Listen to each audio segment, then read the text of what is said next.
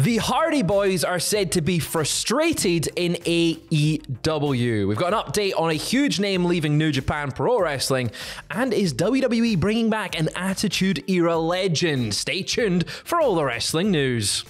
Tom, do you like the Hardy Boyz in AEW? I like the Hardy Boyz. You like the Hardy Boyz. That's the key line there, isn't it? That you like the Hardy Boyz, maybe not in AEW right now. I like the Hardy Boyz. You like the Hardy Boyz, but it seems that the Hardy Boyz are not liking it in AEW just now themselves, because they've said that they're unhappy, or at least alluded to that on the Extreme Life of Matt Hardy podcast. Tell me a little bit about it. So Matt was asked if he was frustrated with creative in AEW, and he replied, frustration with the direction, I would say, more than anything else. We just want to have a direction and a story and be able to go down that path. There have been a couple of things we've talked about doing in the last few months, and stuff has changed. That would be a frustration with creative. Obviously things change, people get hurt, it is what it is, but that would be the main frustration. There is enough equity in us to invest a very solid direction and stick with it. That's what I'd like to see happen, and that's what we're going to be pushing for, and I would like to see that happen. I think the biggest indictment comes from what Jeff Hardy says. Yes, he continued by saying, when I first came back to AEW, it was pretty exciting. I didn't know what was going to be happening in the near future. In WWE, I felt like I was a ghost just walking around backstage. Honestly, man, I kind of feel like that in AEW, just because of not being involved in something cool. I feel like there's something so special that we have within us to really bring out. It's a shame that right now where they are, they maybe haven't been utilized to their fullest, and the potential that they have as the Hardy Boyz. However, AEW is very full of young talent that are wanting to come up from other divisions that maybe need those places that the Hardy Boyz don't. I think your sentence could have been concluded that AEW is very full. Very full. It's got a lot of people, and it feels like maybe that the Hardy Boyz don't need to be in the spot that they envision themselves to be in. Personally, don't know what you think on that one, but Matt said that despite the years on the clock, they still have something to offer, saying we're not going to be the Hardys of the 2000s. We're still very solid in-ring performers. There's no doubt about that, and we have a huge fan base that supports us wherever we go, and we go out there and we know how to do things the right way to help elevate our other people.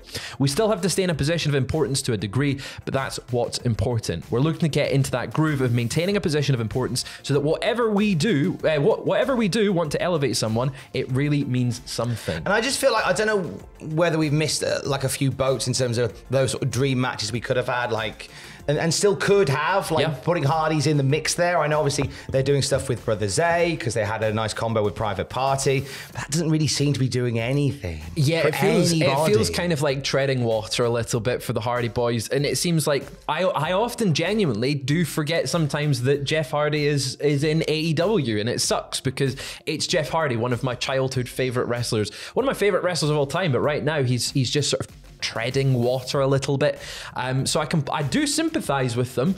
But also, when they did have that big spotlight on pay-per-view against Luchasaurus and Jungle Boy and against the Young Bucks, unfortunately issues in Jeff Hardy's personal life cost him that opportunity. And it's maybe a case of trust in AEW. Quite possibly. I know in terms of, obviously there's trust there, but the one thing that that we've mentioned is that the sheer amount of people on the roster and wanting to make sure that everybody gets a shine. Kip Sabian was on Desert Island Graps yesterday.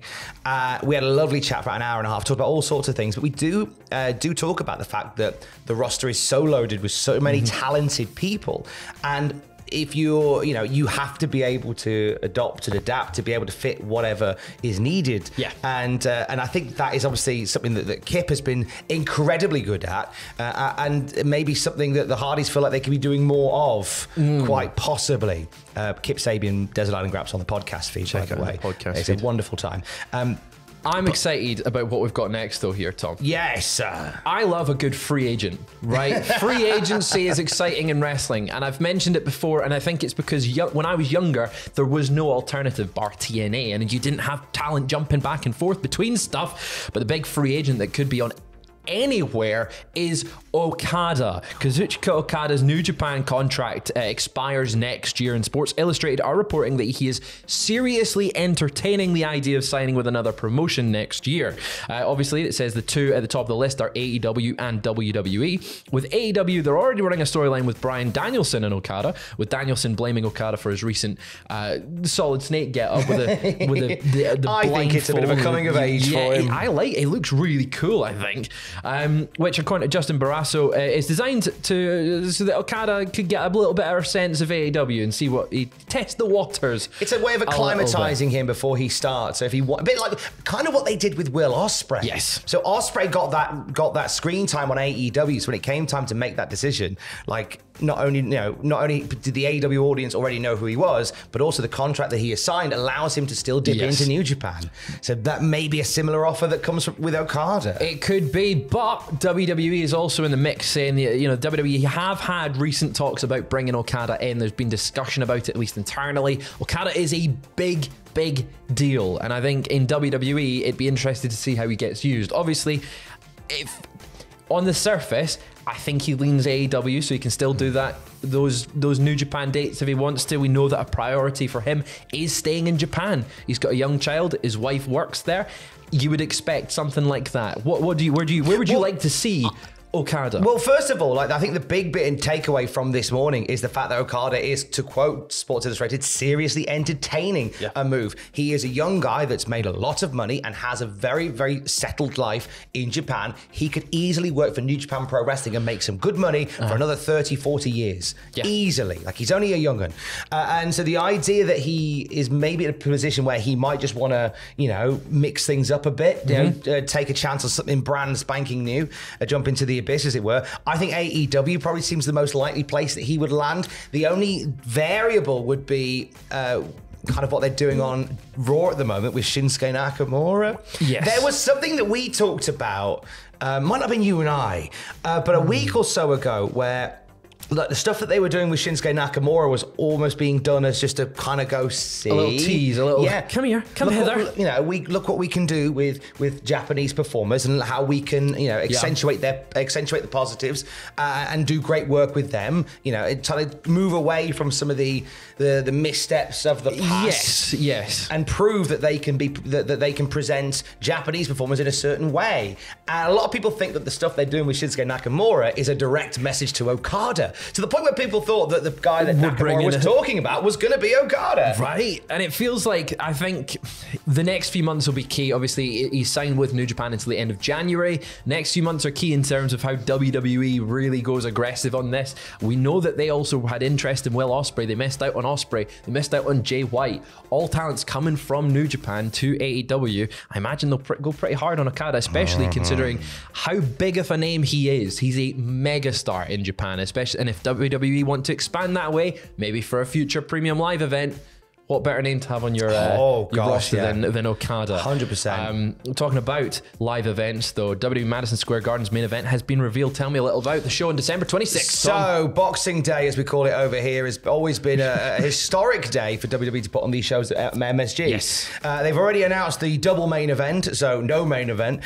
Cody Rhodes versus Dominic Mysterio in a street fight, and Seth Rollins versus Drew McIntyre versus Shinsuke Nakamura for the world title. Becky Lynch, Judgment Day, Gunter and the New Day also been announced. No Punk announced for that one. I think Punk is going to be a special attraction. Yeah, at least keep his in-ring return until the new year. Maybe have him appear on some. They don't even need to have him on live events. Yeah, keep him special attraction, really, isn't he? Yeah, that'll be it. He's too much of a star right now to have him on a random Boxing Day event. This next story to round things off, though. Bringing back an Attitude Era legend, Tom. I'm going to let you handle this one. Excited. Because you seem quite excited about this one. So excited. What has WWE Shop been releasing? I have waited decades. Yeah. And I even when I interviewed, we chatted for about 2 hours. Did this guy and I in a podcast interview which you can still listen to. And we didn't know why it's been so long. But we are now buttock clenchingly close to the WWE return of Ken flipping Shamrock. So WWE Shop have put for sale right now these bad boys, hoodies and t-shirts sporting the face and the upper body of Ken Shamrock. Now, all right, it's just a t-shirt. It's a t-shirt, yeah. Calm down, Tom, you dickhead. But what this Took suggests... the words right out my mouth. Must have been while you were kissing me. But this is part of a bigger deal. So this is happening. Normally this happens because of a WWE licensing deal akin to a Legends deal, which is where WWE, for a fee, takes the likeness of former stars. We know that the Dudley Boys have one. Jake Roberts had one for quite a while. Hillbilly Jim had one for a while. Yep. Quite a few others have had them, so they can kind of put them on t-shirts and in video games and stuff like that. Historically, this has also led to returns. The Ultimate Warrior signed a Legends deal to appear in the 2K game. Yeah. And then we saw him get in the Hall of Fame. Yes. Same with Goldberg. Sting.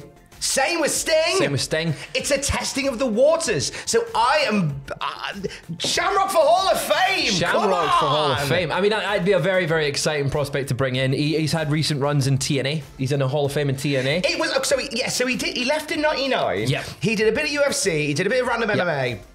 Obviously former NWA champion in TNA, and then returned to Impact, looking like he just spent 12 years on the streets fighting. He looked like Randy Orton at Survivor Series. He just looked like he just walked off the street after stopping a bank robbery, as a grizzled older fighter. He looked brilliant, and I was so excited. So I thought this is going to lead to other things, but then he kind of disappeared again. I know he's got a lot of projects going on for himself at the moment, but let's get this guy in the Hall of Fame. Well, come on. Keep an eye on Ken Shamrock possibly coming back to WWE. Are you going to buy one of the t-shirts? I'm buying 10 of the t-shirts. Buying 10 of the t-shirts. Well, we've got one more thing to plug, Tom. And it's the big documentary. It is Doc-sember. I can't believe it. It's big month for documentaries here on Cultaholic Wrestling. And we've got the WWE's Golden Age Part 1. That is on the channel already. That went out on Sunday. Go and give it a watch. We've got more parts coming up. I'm very, very excited. And if you enjoy all the content we've been making, specifically the documentaries and how much work has gone into that, you can support us on Patreon at patreon.com/Cultaholic. We might be back later on with more wrestling news because, Tom, the wrestling news just doesn't stop right now. There is so much of it, and we love the wrestling news must prevail. Absolutely. And Pierce always sees it through. See you later.